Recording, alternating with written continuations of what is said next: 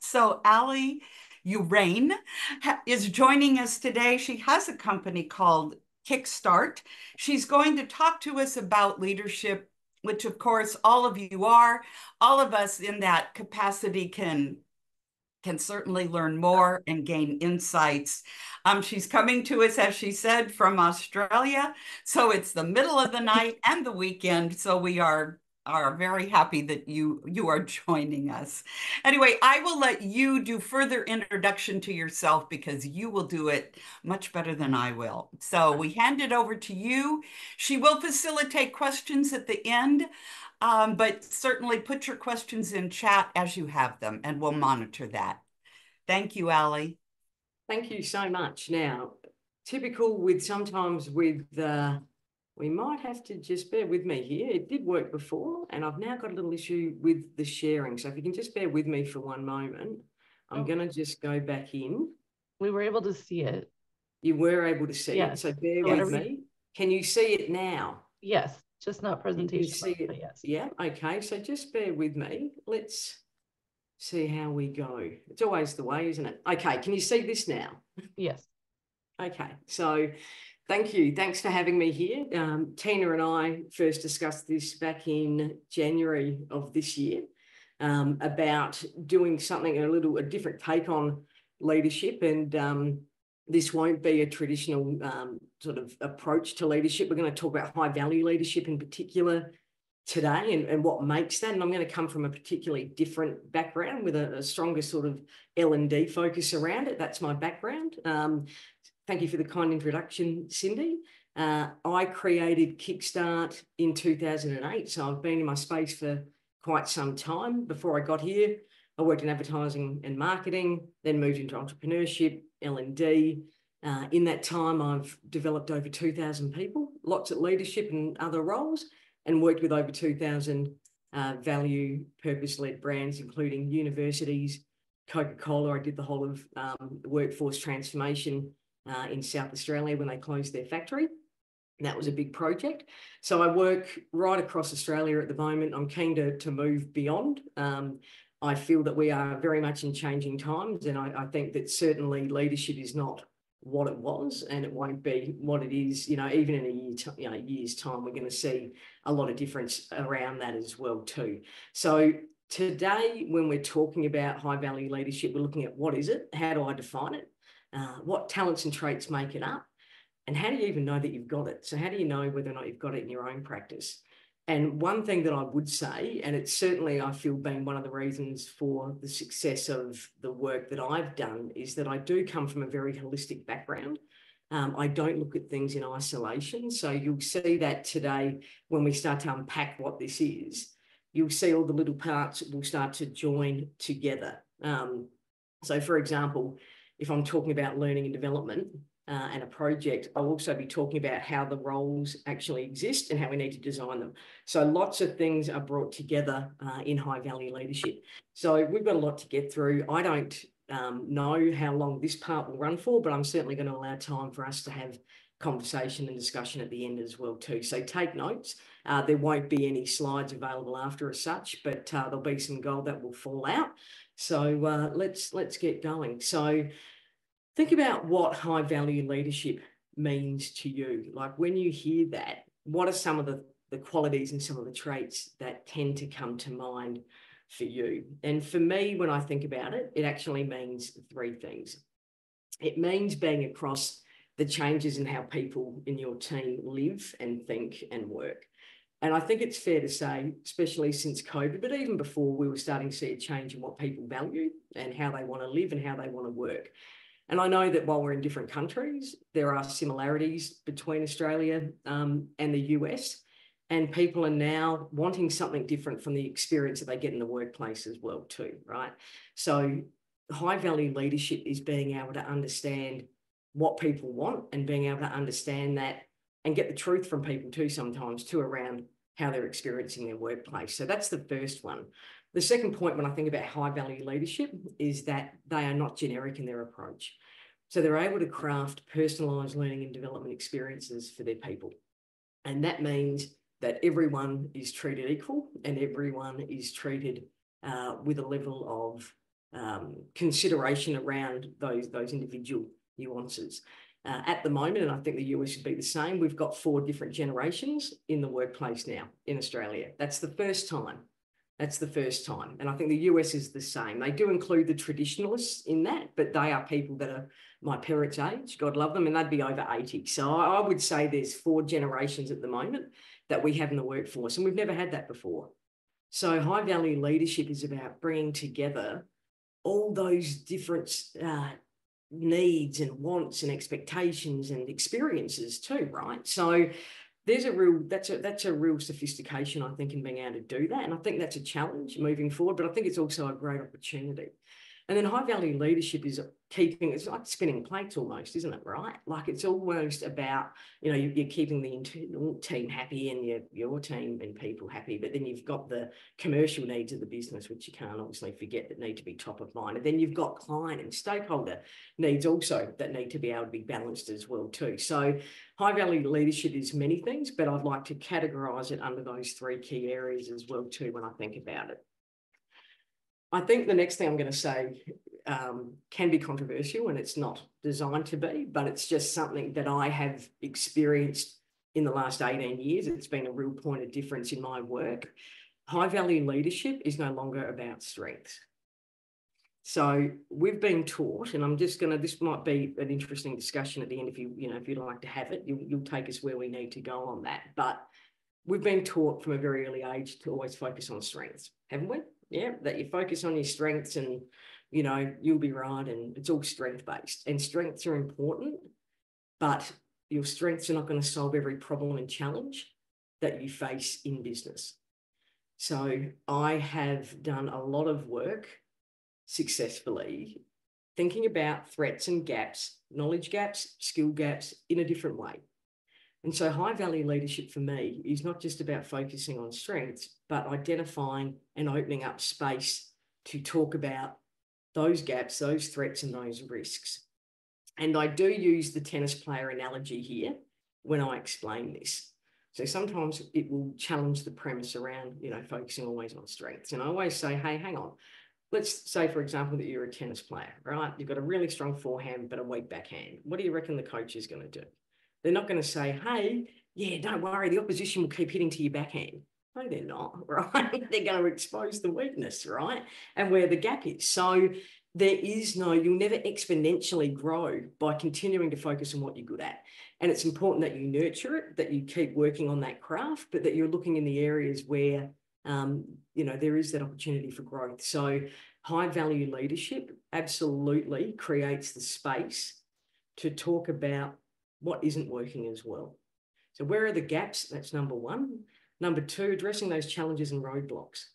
I know, and because of my background, I've done a lot of work in traumatized organisations. Some I knew that I was going into that were like that, and some were discovered, unfortunately, after the fact. But when we can create spaces for respectful truth-telling, and I believe that is the role of leadership to help curate that, then we start to see healthier workplaces. We need to think about at the moment why we're having the concerns at times that we are having within organisations. And we're not making space to talk about challenges and roadblocks and bringing the team in there to be able to co-create it as well too. And the third point is actually workplace threats and risk to people's well-being. So I see that high value leadership, it is changing in its nature, and we'll get a really good feel for that as we move through this, but it is developing that whole person. It's not just strengths. You will hit a peak when you're only focusing on strengths, and then you will be incredibly vulnerable. We can talk about that as well. But I think high value leaders actually make people not fearful of those gaps and threats. High value leaders are allowing people to go into places where they didn't think they could go, and developing people. And I'll talk about the learning and development hats that I feel high value leaders do wear and will need to wear moving forward as well too. So we're going to go there. But yeah, high value leadership is certainly not just focused on the team strength as well too. So earlier on in the week, and Tina, I might send this to you later on over the weekend or on Monday, I did an interview for Transform. I don't know if you're aware of Transform, but Transform's a community that comes out of the US, do a really big conference every year in Las Vegas. Well, they've created an international chapter and they have global ambassadors. And I put my hand up to be an ambassador here and set a chapter up in Tasmania, where I am. Not Tanzania, but Tasmania. Sometimes it can get confused.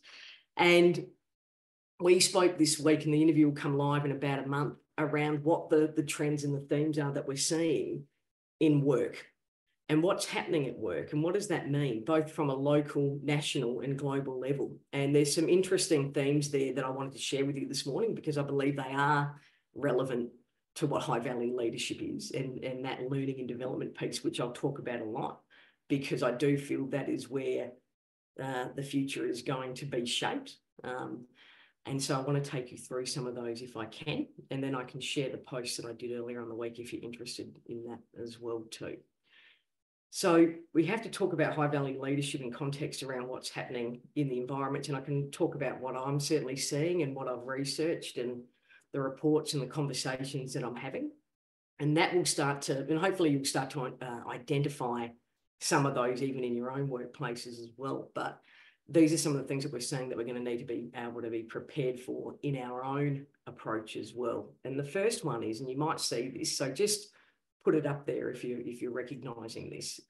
We're seeing a growing expectation from leaders, and probably on leaders from even higher up, but leaders onto managers and managers onto teams, to learn quicker, to do more, to learn more, to gain skills and knowledge and learn it quickly and put it into practice and leverage it as well and apply it so much faster before. And so the outcome of that, and that's all well and good, but the outcome of that is that we're putting increased stress and pressure on people to be able to do that. And a lot of the time what I am seeing is that we're not always putting the support, conditions, and that capability piece around it to help people to deliver on that. And that is a major concern. So high-value leaders set fair and reasonable expectations that are inspirational, but they understand and are very, very clear around what the capacity and the capability is of the people at the time. And I can't stress that enough, because a lot of the work that I'll do early on, we go in, we're having the conversations with leadership. They're talking about, hey, I put blah, blah through training. They went and did this course. They went and did that certificate. I would have thought they were doing X by now. And there's always one simple question that I ask that resets the room. And that is, well, what resources and support and conditions have you provided to make that happen? And it seems so simple, but it silences the room and it makes people reflect on what is actually being provided as well too. So high-value leaders get real about the reality that their team's working in, and I'm going to come back to that in a bit more detail in a minute. So the first point I made was that we are expecting people to learn quicker, right? So, you'll read that efficiency is where it's going to be won, and you've got to be able to, if you don't get to market first, then you're not going to win, and someone's going to get there before you. So if we want people to learn and apply that knowledge quicker, what do you think is going to happen? People are going to make mistakes more, right? That's just a natural part of it as well too. So what we need to be able to do too as high-value leaders is to create the space where it's okay to make mistakes, but more importantly, we can actually learn from them. Because I wrote a post the other week. I write quite a lot on LinkedIn, and Tina will tell you that I'm a prolific content writer, and got awarded top voices this year, which I'm proud of, because it shows that there's that there is a need to have a different conversation on that platform. But for me, it really is about, we have to not only be able to get comfortable that we will make mistakes, but that we're actually able to convert it into something useful. Because I don't know, and I'd be interested in your opinion at the end too, share it. Do we learn from mistakes? Not always. There's a process behind that, right? And that's what I wrote about a couple of weeks ago, saying, I don't know whether or not we actually learn from mistakes. And particularly in the workplace, there is a process which I've unpacked in there around actually breaking down mistakes and turning it into something useful, not just at an individual level, but at a team and organisational level as well too. So I think we need to be, and this is a term that I've coined recently relating to high-value leadership, we need to be responsibly efficient. I think, we've asked people, and you may have even done it yourself sometimes, for quick wins. there can't be quick wins. Quick wins can sometimes be irresponsible. So high value leaders are asking their people to deliver, but in a way that is responsibly efficient as well too. So as I said, make sure that yes, you're asking your people to be able to deliver efficiently and be able to take that knowledge. And absolutely, I think there's so much waste in learning and development because there isn't the framework or the approach to take it and convert it and play with it and experiment with it in real time. So absolutely, but yeah, we need to make sure that we're being real about the conditions and environments that we're putting around that. One of the next things that I see out in the field that is relevant to what high value leadership is being respectfully curious. And high value leaders are able to ask the questions that get people to be honest about what's going on in the workplace too, right? How often will leaders say, I didn't even know that was happening. Why didn't they tell me? That's been going on for months. Why didn't I know? And so high value leadership is about being able to ask the questions that get people to actually think differently.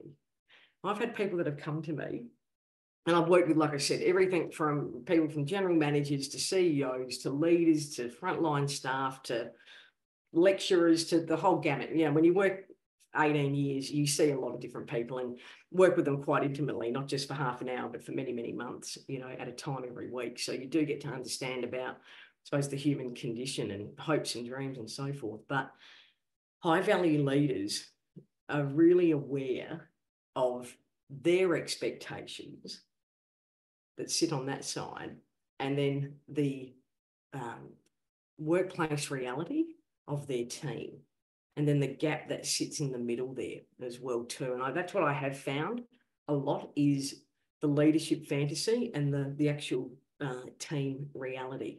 So high value leadership is about identifying where the gap is between the two and then being able to work together to be able to fulfill those gaps. And just to the point before, one comment that was made a number of years ago, but it's always stuck with me. Someone said to me in one of the sessions that I was doing, one-on-one, until I came here and worked with you, I never had to think. And that really stuck with me, right? Now, I've worked with literally, I have over 2,000 people, right? A lot for ongoing and really quite involved. And that really stuck with me. And then I started to think that we don't create environments traditionally where we're asking for people's opinion, when we're asking for them to bring their ideas and to maybe challenge what we're doing and to push back respectfully on that.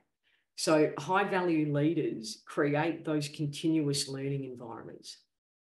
And for me, that's particularly important. I think we talk a lot about continuous learning, and I think high value leadership is going to be a key role in that as well too.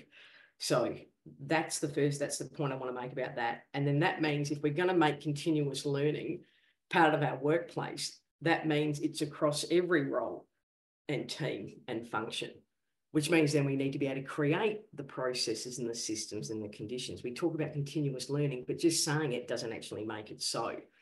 So I think we're going to see a change through high value leaders where we'll start to understand the impact of learning and development more. I still think in certain sectors of business that learning and development is seen simply as training at times and is not particularly understood. And maybe that's the fault, but not the fault, but the issue with the L&D team or the HR team, that we're not selling it well either.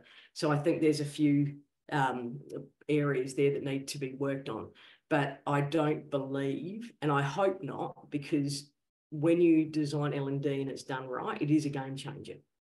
It really is. So I'm hoping that we will stop seeing through high value leaders that understand L&D that it's not something that you just bolt on to an activity. It's not just something that you send people off to and you don't understand what they're doing or what they've done and what the value is of that, but that it's actually embedded into projects every single day. And I think that we'll start to see that L&D and continuous learning through experimentation and so forth will become part of everyone's workplace, rather than some sort of piecemeal thing that you do when there's a little bit of leftover budget. So that is my hope. I think that's where we're going to have to go. I think certainly with AI, and we're not going to have that discussion at 1 o'clock in the morning, but I think when we talk about AI and we think about how that's going to change the way that we interact with one another and how we have to learn. I do feel that what we're talking about here this morning is critical to not only people's skills, but their well-being and their ability to transition into a different reality as well too. The next point that I want to make around high-value leadership is that its skill set is changing, and it's been changing for quite some time, and not just at leadership level, but across the whole team. So I started, just to give you some context, in 2008. I saw a gap, and the gap is still there. It hasn't been filled as such, but a gap in entrepreneurial thinking to be able to solve everyday work problems. And that is where my space is, and that's where it remains. And obviously it's evolved over time, but that is where we're going to start to see it. We talk about empathy, and empathy is a trait that we need, but I'm talking about an actual way of thinking. And so what I see with high-value leadership, we're going to start to see critical thinking, creative thinking, entrepreneurial thinking. Obviously, problem solving has always been in leadership, of course, too, but thinking more like an actual brand and how entrepreneurs take themselves to market and how they respond to challenge. I think that's going to be incredibly important in high-value leadership. And I think it's going to be important for the leaders to be able to have that and understand it, to be able to give that to their people, because I do see that that is going to be a set of skills and knowledge set that won't be just for leadership and management. It's actually going to be across every single role. And I think if we talk about changes in technology, and particularly with AI, AI is going to tell. I said I was going to talk about AI. Now I'm talking about AI, but that's okay. If we talk about and think about AI, AI will give us data and it will give us some way or framework to move forward, but we're still going to have to make sense of it. We're going to have to understand what that means for us and how we're going to interpret that and what the challenges could be around that. So, you know, I think AI really will move this forward.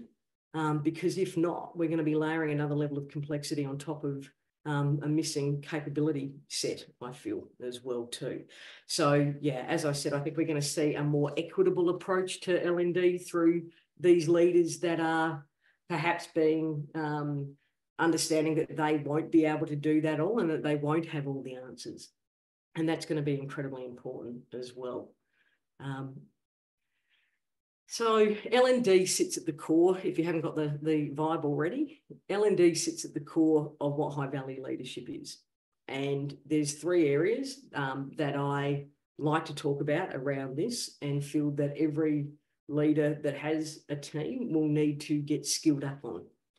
And the first one is being a trainer, being a generous sharer of knowledge and skills and experiences. And maybe training sort of more so in a formal setting with their team rather than just maybe an informal team meeting where you just make a comment or you're giving a little bit of advice. I see that the leaders, the high-value leaders of the future, are actually going to be taking their knowledge and experiences, including the ones that are not always great, and putting that into more of a sort of formalised approach as well too. So trainer is one of the first tools that I see that the high-value leader will need to have. Mentor, we know about mentoring. That will be where it's going to be one-on-one, where it will be a sounding board. It will be personalised guidance and allowing people to actually find their own way through. And I see that these roles are part of a more personalised ongoing learning and development plan as well too for each person. But the mentoring part is being that sounding board as well, not determining that future, but allowing people to have a space where they can come and think and be safe in that discussion as well too. And then the final hat that I see high-value leaders will need to be wearing will be that they will be the facilitator of new ideas from their team and will play an important part of working in partnership with their team to take those ideas and test them and experiment and play with them and pull them apart as well too. So trainer, mentor, facilitator, they're, I think, a particularly important skill set that if leaders don't have them, they're going to need to have them. And I think if they did have these skill sets and resources, I think that we would start to see a different type of connection as well too within our workplaces than what we currently have at the moment in some cases. So high-value leaders have a couple of different responsibilities I see moving forward when it comes to development. That's the reskilling of their current workforce, and particularly AI is getting the attention around that. But there's going to be other things at the moment that are going to be happening that people are going to need to be reskilling their workforce on. One thing I will say in terms of succession planning, that's a whole nother topic, of course, but you can't have a succession plan if you don't have strong learning and development foundations to work from. So that is why this angle and talking about high value leadership with an L&D focus over the top of it is critical.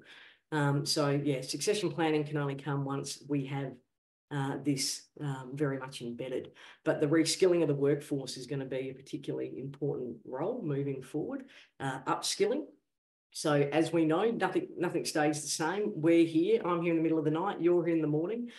We need to keep moving forward, and we need to keep learning. We need to keep unlearning. That's something that we're starting to see much more talk around, but we do. We know that, as I said, the skill set that we have now will need to be reviewed and pulled apart and added to and removed and so forth. So upskilling ongoing in a way that has a plan behind it is going to be particularly key in high value leadership, and continuous learning, which we talked about. And I'm going to talk a little bit more about that in a moment, around agile learning and what that means and what are some of the components around that. How do you know that, yeah, you know, and agile is used in lots of things, but if you've got an agile learning environment, how do you know you've got it? So I'm going to take you through that in a minute as well too.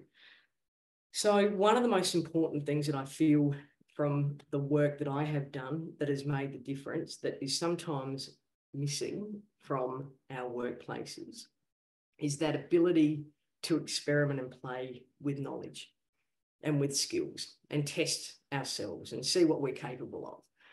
And so high value leadership actually does that, and it does it very well. And high value leaders make space and time for that. And self-reflection, right? That's critical.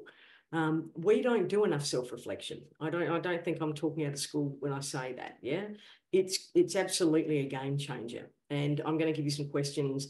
They're not up here. No, actually, I think I added them at the last minute. Sorry, middle of the night. Bear with me. I'm going to give you some questions that are going to help you to self-reflect and to use it with your team if you have teams. They're going to be very helpful and take people in a different place, but we'll go there in a minute. So we want to create agile environments where people can learn, pull apart what they know, play with it, shape it and evolve it. So learning agility actually has 9 traits, but I've pulled out, because of timing, 5 key traits of what it means to have an agile learning environment. And I've pulled these out because I feel that they are most representative of how we've defined high value leadership, and also to that learning and development mindset. So I'm just going to take you through these and give you some examples. You might want to write these down around how to identify these aspects in your own team as a high value leader. So flexibility. So that means some of these will be quite obvious, but we'll go through them. Flexibility, showing adaptability to new situations, proposing novel ideas, and remaining open to doing new things. Now, that's not easy for humans sometimes, is it? Doing new things and being open to new ideas. So flexibility. I wrote a post 2 days ago about whether or not future-proofing is BS. And I asked the community to give me their feedback. And so they did. And I didn't come with any, no, I've got a very smart, curated, generous community, but it's to start to open up a discussion around that and whether or not we can future-proof it. And it was interesting what came out through that. But a lot of it was saying, hey, there isn't any guarantee as such, but we need to be adaptable and we need to be open to new ways of doing, and we need to be responsive. So I thought that was interesting. So flexibility, not being absolutely set, knowing when to turn direction as well. So which that probably links into the next point here around speed. So that's important. We need to be able to know as leaders when it is not going to work, when we know that it is dead in the water, when it's worthwhile pursuing.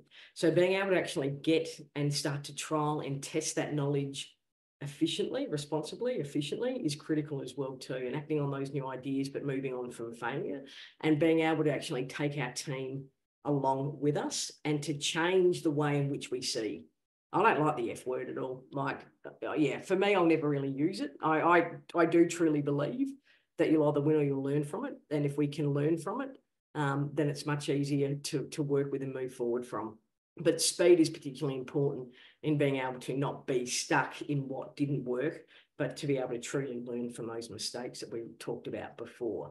One of my favourite things ever, experimenting.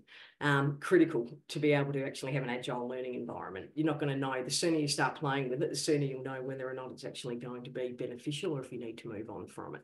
So experimenting is important. And the leader, as I said, leaders lead, you go first. And for me, it is about being able to share and trial and show that it's okay to do something, and while a lot of it will work, not all of it will. So experimenting is showing eagerness for doing something that you haven't done before, and that is absolutely going to be critical. How many organisations talk about innovation, but their work practices and organisation isn't designed to do any of this, right? So you can't have innovation if you're not prepared to go through the trip as well too. Interpersonal risk-taking. This is an interesting one because this requires you to be vulnerable in parts too. But that means learning and creating spaces to deliberately learn from one another. And I'm going to give you some good questions around that as we move towards the end. But that means learning from each other, sharing what hasn't worked, admitting those mistakes and overcoming those difficulties together. And I feel that interpersonal risk-taking, when done well, changes and rewires relationships. It does. It makes people trust one another, as long as you're clear with your motive and your intent, but it does rewire relationships and how people choose to show up. And for me, I've always been a big believer where appropriate that I will share certain aspects of not just my business life, but personal, where it adds value and it's appropriate. And it makes a connection, but you have to be willing to share some of your own story around that as well too, in context as well. And the final aspect of agile learning that I really wanted to highlight this morning, and these are for you also to self-reflect on as we work together today, to think about how many you can identify in yourself as well, and where are the gaps or the opportunity to grow more. But reflecting is critical, and high-value leaders don't need to keep layering projects on top of projects without having that space. More space for light, I say, and that is actually having the opportunity to have space to slow down, slow down to speed up, but to actually slow down and reflect on, what has worked, what hasn't, what needs to be removed, what do we need to redesign, what needs to be introduced, that overall performance piece, but also the mistake piece as well too, so that we're able to adjust. But yeah, there's 9 aspects of agile learning that you will find, but I really, because of timing, wanted to focus on the top 5 that I feel are most important. If I had to put them into my work performance as a high-value leader, this is where I'd be focusing. And this is when I reflect on my own practice over the 18 years. What elements of those continuous learning projects have had the most outcomes and impact? And it's these areas as well. So I wanted to share those with you this morning as well, so that you can start to do some self-reflection. So we've gone through quite a bit today. We're at 20 to, well, I'm looking at my watch, 20 to 2. How are we all going okay? Yeah? We're doing fine. What I thought we would do is I'm just going to there's a couple of activities. So we've unpacked a lot of knowledge. We've talked about high-value leadership and how to actually start to identify it. But there's 3 actions that I wanted to give you after today. And Tina, if it's, easier for me to send this to you in an email, I can do that, because there's quite a bit of information in this. But there's 3 actions that I thought would be worthwhile. I always like to do actions and live by what I preach around the reflection piece. So how do you know? You won't know where you sit with this until you understand where you currently are. So I've got 3 actions that I'd like to get you to do after today and see where you fall. And if you want to share them with me later, then I'd love to know. But the first action that I would do after today, based on your knowledge and some of the thoughts and ideas that you've had, is to undertake a leadership stocktake. So go back through some of your notes in the discussion that we've had and think about how many you can identify within your own work practice at the moment, based on workplace, real evidence, real examples, right, about where you're living, experimenting with your team, or interpersonal risk-taking, or reflecting, or that learning and development piece around personalising the development of your team, or any of those elements. Think about, where are you doing well? Choose 2 or 3 areas where you feel that you've got that evidence to back that up. And where are 2 or 3 areas where you feel that there are gaps there, that if you were to do something different and to spend some time thinking about it, that you would start to see a change in outcome and impact. When I'm in my work out in the field, I don't just measure outcome. I think this is important just to mention this. Impact is incredibly important. Outcomes we know about, right? They're your KPIs, they're the things that are easy to manage. You either achieve it or you don't. But the impact is the behaviours, the actions, the language, the words, how people show up.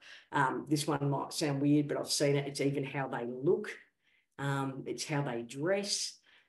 Impacts are incredibly important. We need to also be aiming for impact, because that change in behaviour and language and words and thought does sustain these outcomes long term as well too.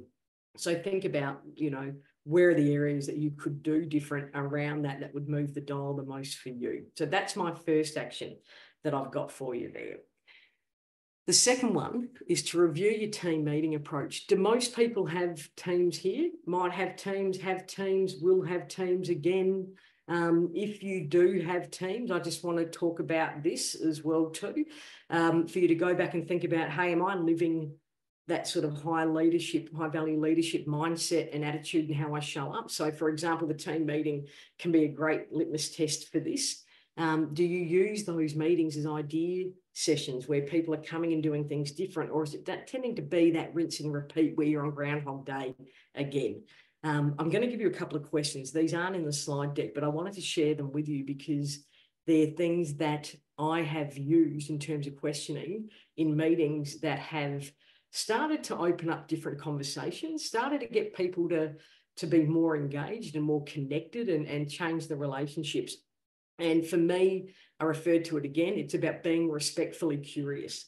High value leaders are respectfully curious. And I've always loved, well, I love most people, but I love asking questions and I love finding out about people. And I think high value leaders do that. So these are real questions that I've asked out in the field in teams to actually start to move from being more of a disconnected, same old approach to now starting to, hang on, things are changing around here and I need to get involved and start to step up. And these are the questions I asked the team.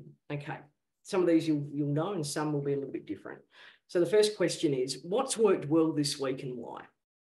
That's a good one. So they can talk about what's worked well. Why do you think it has, right? So I'm not just asking them what worked well. I want you to think at another level around why. What are you most excited about? And I think that's important, right? Like sometimes we get caught in the day-to-day, but we need to have something to look forward to. And I always ask them, what are you excited? What's coming up in your schedule or up in your projects that you're excited about?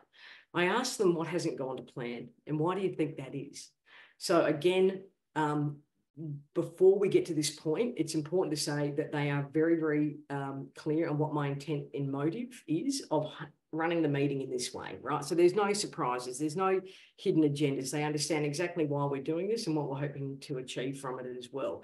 But why hasn't it gone to plan and why do you think that is? The next question is incredibly important because it starts to change the mind from, geez, I'm no good, that didn't work, I'm terrible, I'm going to get fired, to hang on, there's actually something positive in this that we can use. And that is, what are the lessons learned from this experience, right? So get them time to actually think about it and reflect on it.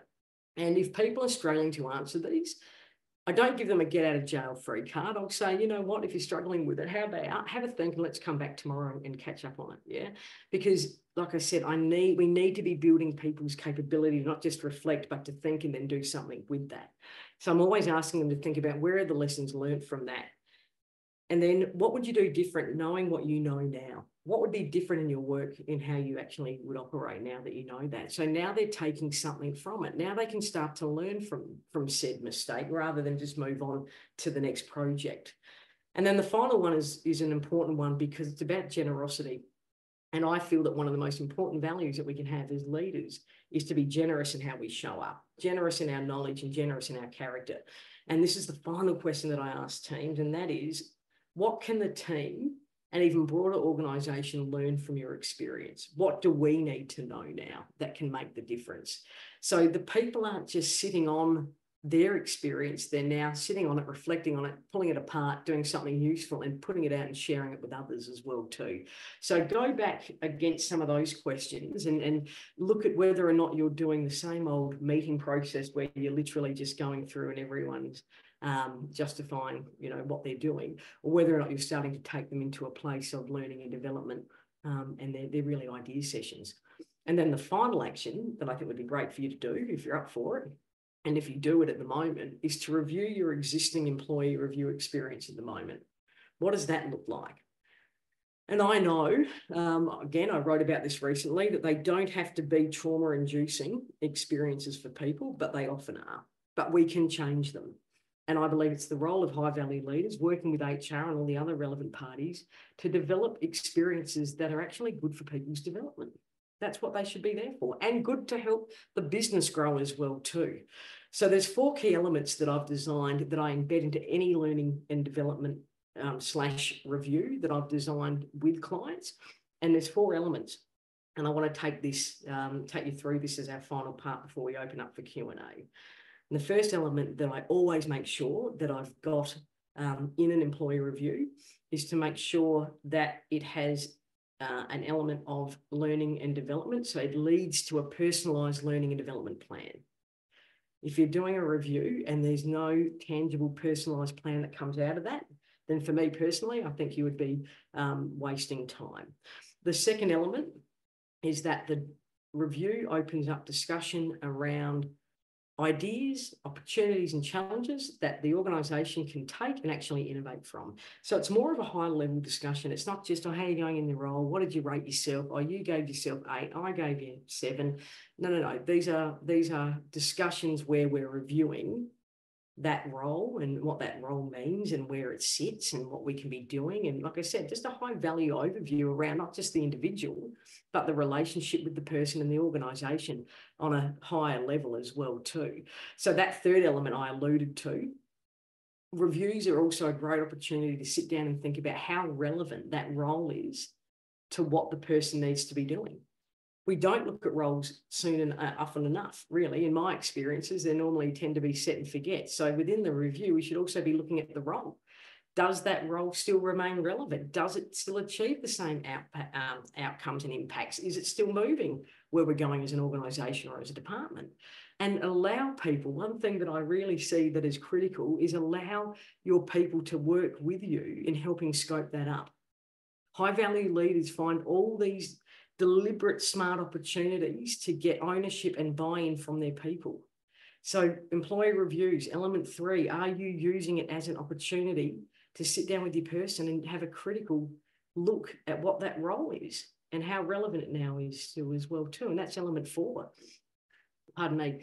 Be hands-on, pull it apart, use it as a way to do multiple things, not just one thing, but use it to create a learning and development plan. Review where the organisation is going. Look at the role. Think about how you can work differently together. Do a stock take on waste too. I mean, I'm going to write soon about role waste and how we can start to identify that within our discussions as leaders to teams. So, as I said, I think the employee review is the way in which we design that is a reflection of who we are as leaders as well too. So there's 3 actions there that I believe are going to help you start to see how well you're doing in that space and how you want to evolve from that as well too. And like I said, not just celebrate what's working well, but where are the gaps and the opportunities to fulfill those as well. So I have got those in my session notes, Tina. If you want me to send it to you in an email, I can do that to send out to people because they are very, very worthwhile. And as I said, only when you go back and start to look through your own work and start to reflect on your own practice do you start to see where you're actually launching from as well too. So that's the questions that I worked through with you. What's worked well, what hasn't gone to plan, lessons learned, what would you do different now? And what can the team learn from you moving forward? So as I said, taking it away from I'm no good to, hang on, I can actually do well from this too, changes the game. So where are we now? I think I finished right on time, which is quite amazing really, because I didn't time myself. So there you go. I think we're going to fall around about that and then have 10 minutes if you would like it for questions. Couple of things here. just so that you know where to find some extra original content and IP to access if you're interested in the topic in a little bit more detail, is you can visit, that's my email, that's my website. There's a lot of complimentary blogs and video and podcasts that won't make it onto LinkedIn. There's a lot of it. So if you'd like to explore, do. And if you want to connect in to me on LinkedIn, then that is where you'll find me. And as I said, I do write Monday to Fridays, and original content around learning and development, org development, topical things, the not so obvious discussions in that space. So if you're up to be part of the community, we'd love to have you. So